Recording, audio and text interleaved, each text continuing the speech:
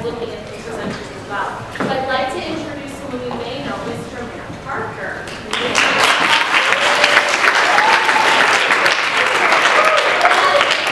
He is in charge of athletics in our district. So all the sports in our district, he oversees all of that. Even relay. Some of you play relay for basketball. So he oversees that all the way down to the elementary level. All right. Okay, it's a real pleasure to be here today. I am a big fan of Johnson & Johnson because I have two children that attend Johnson Elementary School. One of them is Eli, sitting over here.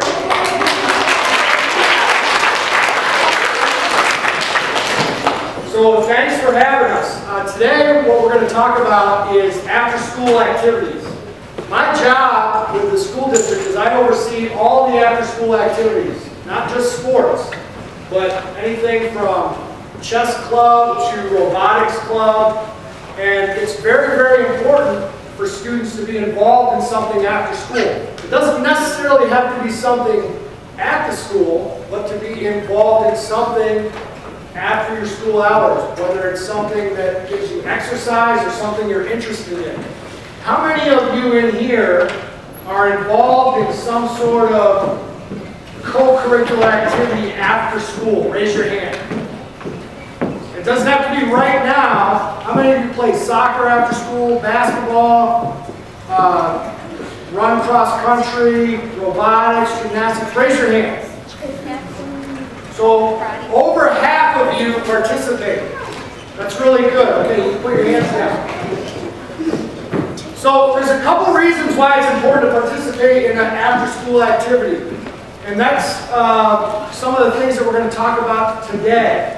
There's a lot of research that's done that says that if you're involved in a sport or an after-school activity, that your grades are better, that you attend school more often, that you're better behaved, and that you are more connected to the school and make the right choices in the school, like pick up trash and treat your classmates good. So that's why it's important to be involved in extracurricular activities. If you love playing basketball, for example, and you have a big game that night, where you're going to play against Bloom Elementary School, and somebody says something really mean to you, and you know that if you make a wrong choice, you're not going to be able to play that night, you think you're more likely to make a good choice and just say, you know what, you said something really mean, I'm not going to listen to that, I'm a better person than that, I'm going to make the right choice and walk away and go talk to my teacher about how you treated me. Or do you think you're going to make the wrong choice and say something mean back, knowing that you're going to have to maybe go see Miss Miller and maybe miss the game that night? How many, by a show of hands, think you'll make the wrong choice? How many think you'll make the right choice? That's right. That's one of the points why we think sports and activity after school are very, very important. Because it makes you think a little bit longer and make those positive connections in your mind to make the right choices. So those are some of the things we're going to talk about today. Grades, behavior, treating people right, opportunities to go to college and get a higher education and play in college and maybe even make the pros someday. But these are all very important steps to get there. So today we have 4 very special guests from 2 different high schools. 2 of our guests are from East High School, the home of the E-Rads. Cheers.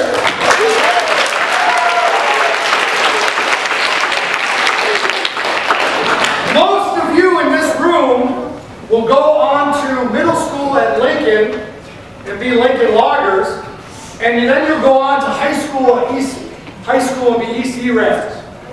So the 2 guests here today are representing the school that most of you will attend in a few short years. Our other 2 guests are from Auburn High School, home of the Auburn Knights.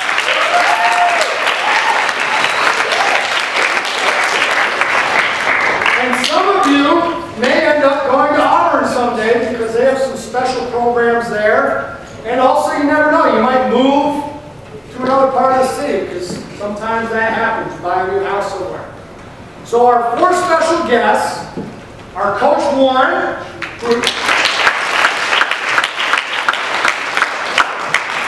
Bryant Nolan, Coach Apino, and Dontrell Hamlin.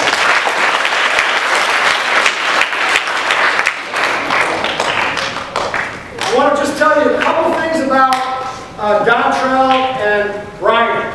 And then I'm going to introduce Coach Warren and Bryant. They're going to talk about a few things with you guys this afternoon in this assembly. So, Bryant, who is currently on the basketball team, you can see why, and has a big game tonight at Belvedere? Yes. Yeah, at Belvedere. Was a 2-way starter in football. Also starts on the varsity basketball team at East. Is a very good student. And his coach describes him as a friend to everybody. Treats everybody right. Sounds like a great guy, huh? Yeah. How many of you are a friend to everybody? Yeah. Very important to behave that way and befriend everybody. Dontrell, big fellow over there, is an offensive lineman, 2-year starter at Auburn High School. And I found this very interesting. Dontrell, a year ago, was about 30 pounds heavier. Even bigger than he is. But when Coach Apino talked to him last year, at the end of the season, he said, there's some things you need to do. You need to focus more on academics. You need to get more serious in the classroom with behavior and your studies. And you need to lose some weight so you can be stronger and faster on the football field. And over an 8-month period on the off-season, Dontrell did that. He got focused with his studies. He put the work in the weight room. And he became a very, very, very good player. And both of these student athletes are being recruited by colleges and universities to go on and play and hopefully get a full scholarship to do that and get college for free. So, at this time, yes? What does a full scholarship mean, Mr. Parker? A full scholarship means that your mom and dad don't have to pay a lot of money in tuition. For example, Coach Apino, how much do you have to pay for Edgewood? It's $39,000 a year. $39,000 a year. So that's like a really, really, really, really nice car. That's how much $39,000. So you get free school, and you get lots of other amenities like cool shoes. We were up at University of Wisconsin, and a girl walked up to this window. She was on the cheerleading team, and she told them what she needed. She got 2 pairs of sweatpants, 2 new shoes, and 2 new jackets, kind of like this one, all for free because she was on the University of Wisconsin cheer team, made by Adidas. So there's not only free education, but there's also lots of other things that you get opportunities to have and opportunities to do. Great question. Okay, at this time I'm going to introduce Coach Warren and Bryant Nolan. We're going to talk about a few things pertaining to school. It's been good, man.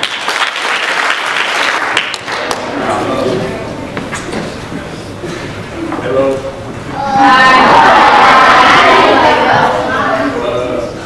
How many of you guys play sports?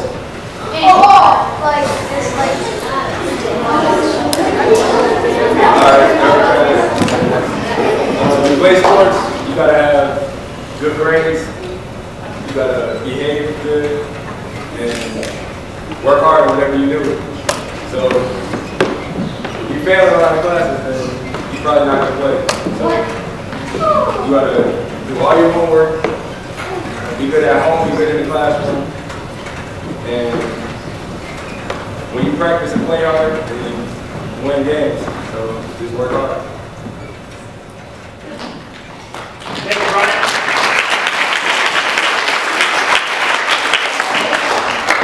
Coach Parker asked me to talk a little bit about what it means part of a team? What are some of the qualities that go into being a good teammate? Ryan is a very humble young man, okay? At East, we talk about a lot of things with our players. And the first thing we talk about is if you're going to do anything, whether it's a sport or an after-school activity, whether it's being in the classroom, being a good friend, being a good teammate, the first thing you got to do is make a commitment to that, okay? So a lot of people raise their hands that they play a sport, they participate in after-school activities, which is great. But that means that you have to go to those practices, and those practices are scheduled, right? Right? You got to make a commitment. Sometimes you're tired, sometimes you might not feel like going, but you have to go there because you made a commitment to play basketball, you made a commitment to wrestle, to swim, to play volleyball. Yes. You do that, don't you? You make it every practice? Sometimes. You have a question? You're in swimming on Thursdays, but you don't go? How come? Maybe next year you can swim. Okay? You got a question?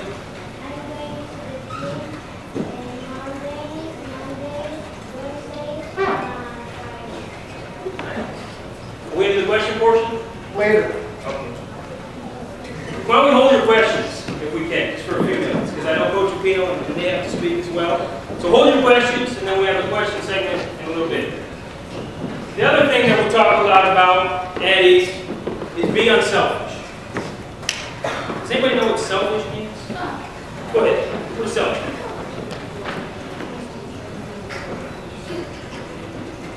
If somebody asks you, he said if somebody asks you for something and then they have it, they don't give it to you, right? They're being selfish, right? So when I say be unselfish in terms of being on a team, that means that you have to look out for the other members of your team, right? You have to help them be successful. Because if you help them be successful, you'll be successful, right? We really focus on trying to come together and be one cohesive group, right? One unified team, right? Where we care about each other, the coaches care about the players care about each other, and I care about them, etc., etc. We expect to give great effort every single day, right? No matter what you're going to do, no matter if you're trying to be the best student you can possibly be here at Johnson Elementary, whether you're going to be a student athlete after here at Lincoln, East, or Auburn, wherever you may go, give great effort. Give your best effort every single day, no matter what you do. We also talk about being enthusiastic, right? Does anybody know what enthusiastic means? What is it? It means like you're really good at something. Yeah, it means you're good, and also, what else? Wow. Yeah. Wow is good, right? If you're doing anything, you better be wow, right? If you're putting time, energy, and effort into something, you want to be wow, right? I like that. I might steal that. What's your name? April, I'm going to tell people I learned wow from you. Thank you. So those are some important things that we talk about at East in terms of trying to be a part of the team, trying to be a good teammate. Now, we also expect, right, at East High School, not just with football, but all of our activities, that you conduct yourself properly, right? That you go to class every day, you give great effort in the classroom, you work hard in your subjects, you're prepared in every single class, right? You're nice to your teachers, you're nice to your classmates, you're good to your brothers. Those are things that we expect in terms of behavior at East High School. So I appreciate you giving me a few minutes of your time. Clap it up for Brian, please.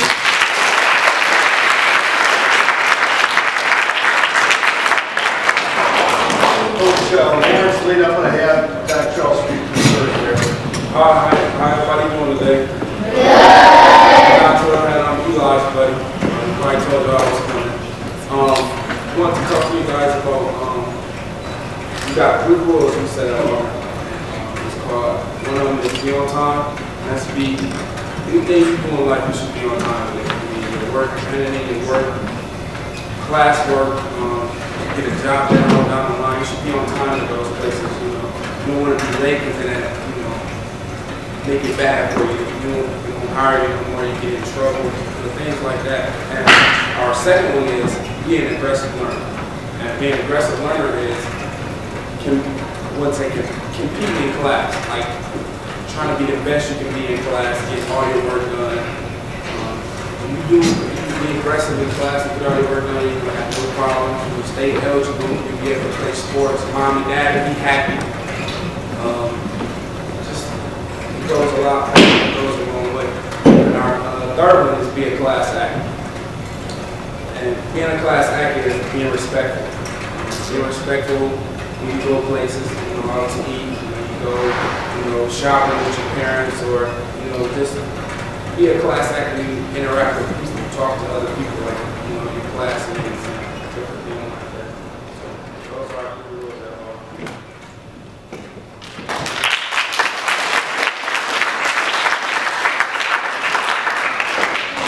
Those three rules kind of pertain to what Mr. Parker asked us to talk about. He asked us to talk about character. He asked us to talk about goal setting. He asked us to talk about college expectations and playing at the next level. And those three rules are rules that I and my staff, we're only 2 years into Auburn. We came from another school, and when we came over, we brought those rules because we felt those three things applied to everything. If you're on time, you start to develop trust amongst the people around you. If I know Don Shaw's always going to be on time for practice, I start to trust him. I start to believe in him. And people will believe in you if you're on time. And at our school and at our football program, on time means what? 15 minutes early. 15 minutes early. So if it starts at 1, you're there at 12:45 because that way it shows you care about your teammates and your friends because you don't want to waste their time. You're ready to go right at 1 o'clock. You're not getting dressed at 1. You're not walking in at 1. You're holding your helmet ready to go. Same thing with the classroom. You show up at classroom right away. You're ready to go. Teacher doesn't have to tell you to sit down. Teacher doesn't have to tell you to get your books out. You're ready to go. People start to trust you when you're on time. Okay? Second thing, and I look at it a little differently organized, but I'm so glad you remember the three rules. The second thing is we say be a class act. That means treat people like you want to be treated. Golden rule, you guys have heard about that, right? Yes. You want to be treated well, right, in this world? And so we treat others well. And not just our friends. It's easy to treat your friends well. Sometimes it's hard to treat your opponents well. Sometimes it's hard to treat officials, teachers, other adults, and kids you don't like well.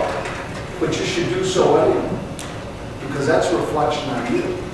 And when you start to do that, you start to treat people well, other people start to respect you. So you build respect by doing it. Be on time, be a class act, and the last one we have is be an aggressive learner. Don't sit back and wait for people to give you things. If you sit back and wait for a teacher to open your head up and put information in so you'll be smart, you'll never have it. You'll never have it. You were given a mind and arms and legs and all those other gifts to go out into the world and use them to acquire information, to gather. Does anybody know one of the most aggressive academic things you can learn with? What's one of the most aggressive skills you can use as a student? Math? Really aggressive, yes. Because you're dealing with numbers, right? What else? Yes, see, John, right there. In the purple. Please have it. Go ahead. One of you girls shout. Yes, sir. Science. Science, good. That's aggressive. Reading. Thank you. What's your name? Melanie? Awesome. Reading is one of the biggest problems I see for kids who don't do well in school. Reading is aggressive. The book doesn't just open and the numbers and the pages, the words just jump out at you, do they? You have to get down in there and you have to read. And if you read, you'll do well in school. You'll do well on college entrance tests, and you will have great opportunities when you're a senior. I'm going to tell you some things about Don Trell, and I hope he has a mind. I trust that he does it. He knows I love him. He's awesome. He didn't do those things his freshman year, sophomore year, especially being an aggressive learner. He didn't do those things. And because of that, Some schools aren't going to let him in. Some colleges aren't going to let him. Some will, some won't. But the last 2 years, he's become an aggressive learner. He goes in for tutoring. He reads at night. His grades have gone up, and because of that, some schools will. If he had acquired that when he was your age, if he'd been an aggressive learner when he was your age, schools would be paying him to go to college. So it's going to cost him something to go to college. But I'm so proud of him because he learned it, and he learned it in the last 2 years in such a way that it wasn't always the most popular thing to do it all. Now it kind of is. All right, so if I can share anything with you, please do this. Be an aggressive learner. Be on time. Thank you all for your attention.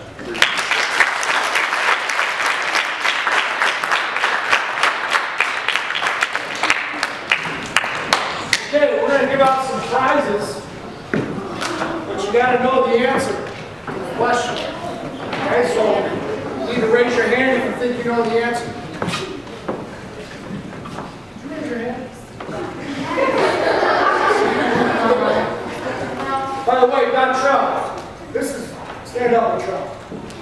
In our family, we have Big Trell that we know, that's Dontrell, and we have Little Trell.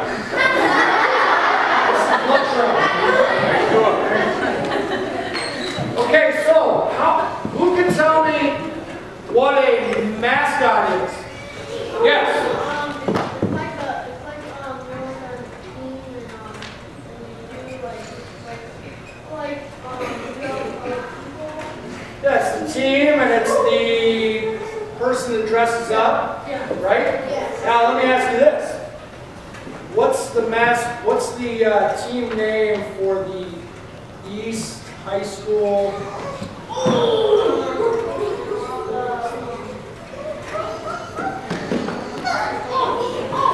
Okay, come on up. Yes, what is it?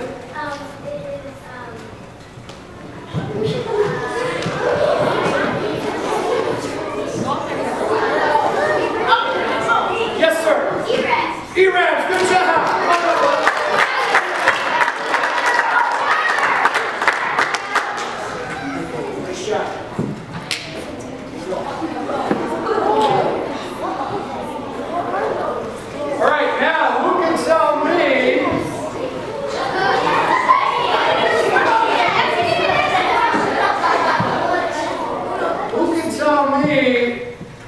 The team name for the Auburn High School. Yes, the best. Hey, just go. Guy next to you. Go ahead. Yes, nice. Come on up.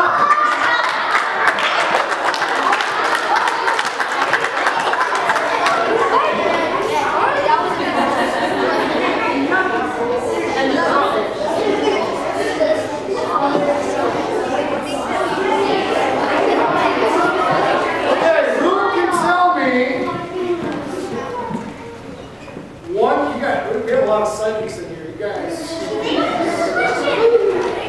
Who can tell me one thing that our student athlete from East said was important? Yes. Getting good grades. Nice job.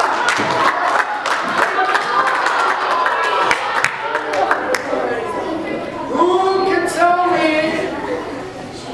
one of the rules that our student athlete from Auburn talked about? Yes, blue shirt. One of the 3 rules. Be nice to other, does that qualify? Be nice to other teams? Be a class act. Be a class act. Good job. Come on up.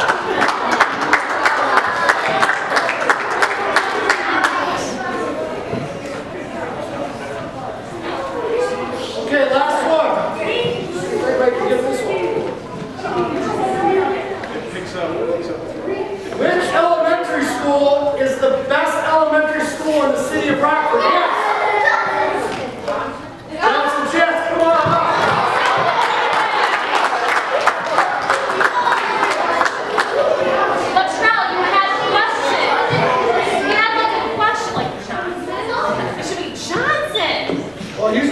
questionable colors today. I know. You were asking the question. Okay, boys and girls, thank you so very much for being a wonderful audience. You guys were fantastic. We have a couple minutes for some questions for our student athletes and coaches. Does anyone have a question